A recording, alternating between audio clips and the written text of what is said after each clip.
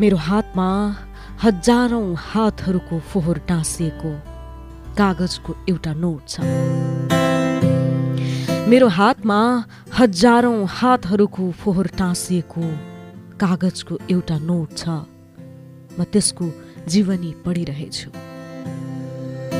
यो नोटको जन्मको बारेमा म बिल्कुल अनभिज्ञ छु, तर थाहा छ मलाई कुनै बैंकको सफा कुनाबाट यो नोटको फोहोर यात्रा सुरु भयो।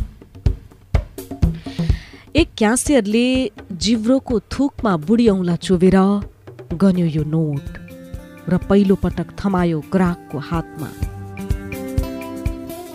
बैंकबाट बाहिर निस्किएपछि नोट पुग्यो मासु पसलमा। नोटमा बगरेको हातको आलो रगत टाँसियो। त्यसपछि पुग्यो नोट रुगाग्रस्त साहुको हातमा। नोटमा साहुको सिगान टाँसियो। त्यसपछि पुग्यो नोट कुनै आसामीको हातमा जो भर्खरै पिसाब फेरेको हातले नोट गन्दै थियो। पुग्यो नोट भर्खरै बाथरुममा सेफ्टी प्याड निकालेर बाहिर निस्किएकी मालिकनीको हातमा। नोटमा टाँसियो मासिक श्रापको रगत।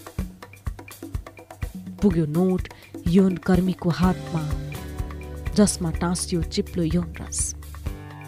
भ्रष्ट, तस्कर, दलाल, पण्डा, नेता, हिपोक्रेट सबैको हात हातमा नोटको यात्रा जारी रह्यो। एकपटक बडो मुस्किलले गरिबको हातमा पनि पुग्यो नोट जसमा उसको आँसु र पसिना पनि मिसियो। तर भोलिपल्ट नै नोट पुग्यो बेरोजगारीले किलकिले अठाएर कुलतमा फसेको कुनै युवकको हातमा। त्यसमा गाँजाको गन्ध टाँसियो, अफिमको बास्ना टाँसियो। लामो यात्रापछि अन्तमा पुग्यो नोट एक भक्तको हातमा। भक्तले चढायो भगवानलाई त्यही नोट। म पढिरहेछु एउटा नोटको रोमाञ्चक जीवनी, तर बुझिरहेको छैन कि किन चढाउँछ भक्तले देवतालाई यो फोहोर नोट। किन सबैभन्दा सफा लाग्छ मानिसलाई यो फोहोर नोट। मेरो हातमा हजारौं हातहरूको फोहोर टाँसिएको कागजको एक नोट छ। म त्यसको जीवनी पढिरहेछु। कविताको शीर्षक थियो एउटा नोटको जीवनी। कवि हुनुहुन्थ्यो भुपिन।